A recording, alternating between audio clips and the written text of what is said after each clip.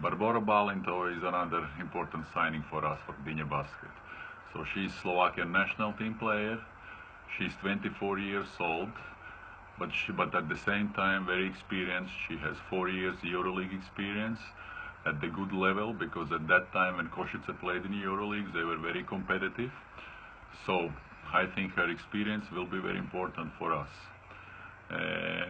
She can play two positions. She can be as a point guard and also as a shooting guard, and this is how we're looking at her in Gdynia basket, so we will try to use her in both of these positions.